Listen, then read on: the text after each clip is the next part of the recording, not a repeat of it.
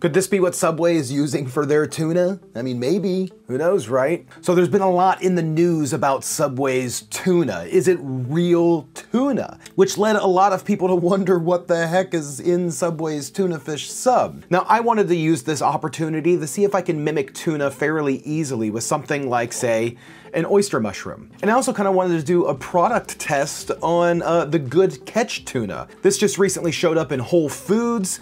This is by Chad and Derek Sarno, if you guys don't know them, from Wicked Healthy. I believe it's Wicked Healthy. Yeah, Wicked Health. So to complete this test, I ordered a veggie sub from Subway, so that way we have the Subway bread, which, I mean, that is in a whole world of its own of not being considered bread. Let's see if we can make a vegan tuna, a Subway tuna sandwich that still contains no tuna, but make it taste like a good tuna sandwich. I think it's gonna be pretty easy. I think both of these are gonna come out pretty good. Okay, so first things first, let's clean up and get our mushrooms ready to be like shredded. All I'm gonna do is just cut off the bottom of the oyster mushroom, which is just usually contains like some of that mushroom substrate. And then I've already wiped these down for the most part. Now, anytime there's like a big stem, not these, but anytime there's like a longer stem, I'm gonna kind of chop that stem like in half. I'm gonna just kind of push that over to the side so that way I can kind of prep it just a little bit more, because the stems aren't gonna shred very tuna-like on their own. You're gonna have to give them a little bit of help. Now we got our caps in the bowl here, and then we have, for the most part, most of the stems here. I'm just gonna give the stems like a kind of like a fine chop. That's just because the process that we're gonna be using for shredding these, it's not gonna really shred the stems too well. So I just kind of want them to be smaller bits, and the whole process is gonna work its way out to where we have a pretty tuna-like texture in the end. I'm pretty confident in that. I think these chunks look really good for the stems. We'll throw those in with our caps. And then let's get to shredding, getting some more tuna-like textures.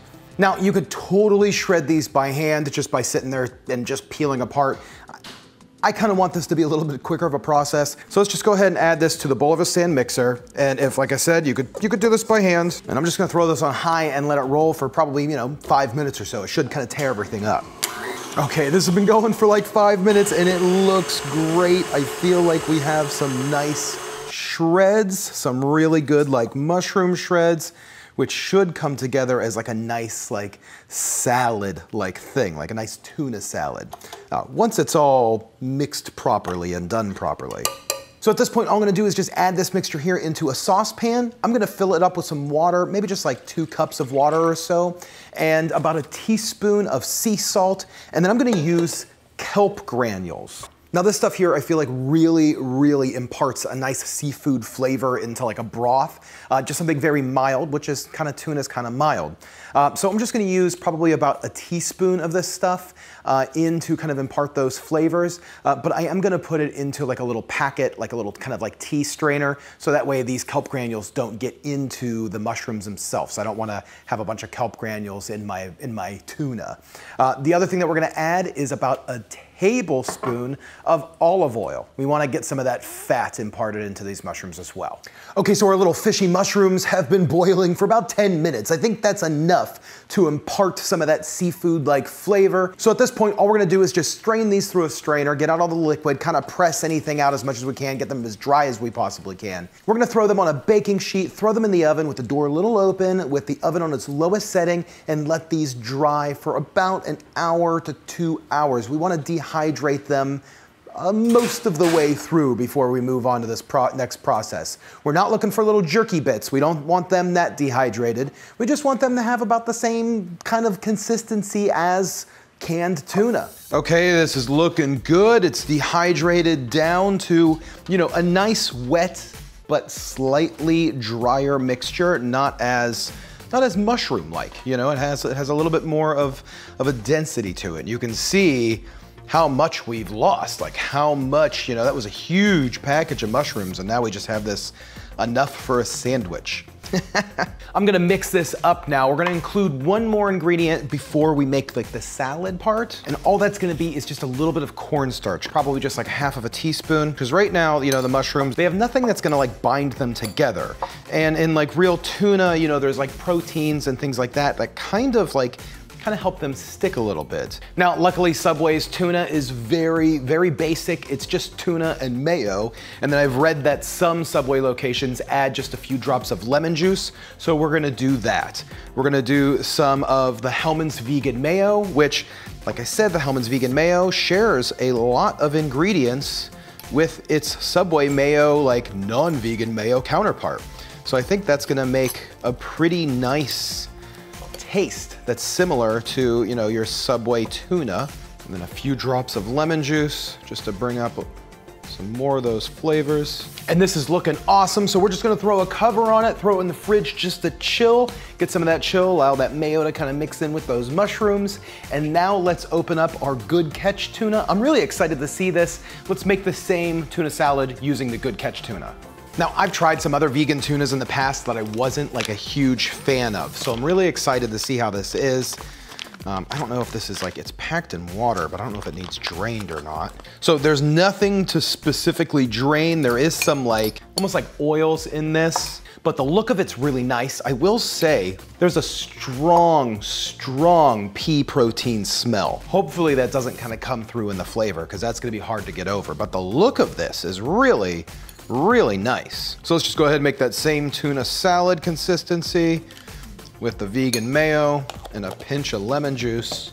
Now that brine that this was packed in definitely made it a lot more runny. And the mayo isn't exactly sticking to the Good Catch tuna. That's not bad, but just right off the bat, the consistency is a little bit different. I'm actually a little bit happier with my mushroom consistency, just in the appearance of the tuna salad. Cover this up, we're gonna throw this in the refrigerator for about 15 minutes, allow all these ingredients to mix together and allow these to kind of like just get a nice chill on them. Okay, so let's make our sandwich. We're just gonna use a Subway veggie sandwich with nothing on it, just the basics, the basic veggies that you get with Subway. Let's start off with our mushroom. This is looking really good. It literally is spooning on the sandwich just like real tuna would. Oh, I just can't wait to try this. Now let's go to the Good Catch. The Good Catch it hasn't soaked in that mayo. It's still looking good. I still have faith that this is gonna be a really good tuna replacement. Cutting these in half, baby, what do you think? They both look awesome. Yeah, they look really good. I'm really excited. So let's get moving with this one first. Cheers. Cheers. That's pretty good. Mm-hmm. I love this. Do you think it's tuna? It tastes like tuna.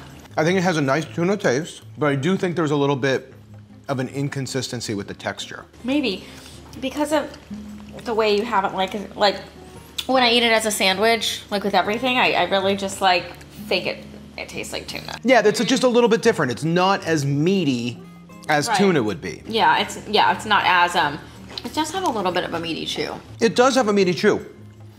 Not as much as tuna. But this is really good. Thank you, baby. Well, I don't want to get full.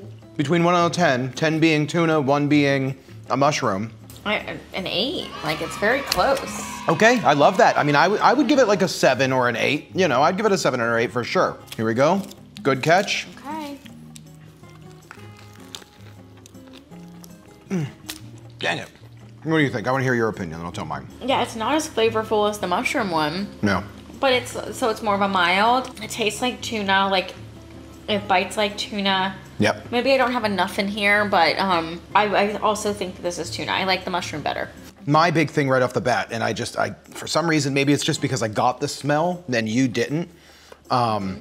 Mine has that like very strong pea protein smell. It would be like, oh, see, I just can't take it. Like it almost feels like the old school Beyond Burger of tuna. Like there's definitely like the dog food type of aftertaste there, and it just hit me really, really hard. Texture-wise, 10 out of 10. Doesn't taste like tuna. No, and I'm wondering if maybe... Yeah.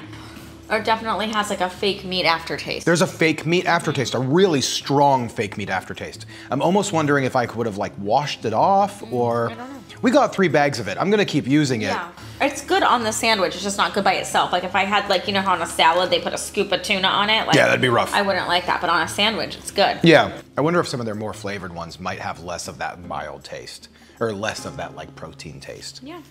I don't know. Maybe. That's it. Tuna. Tuna. Tuna.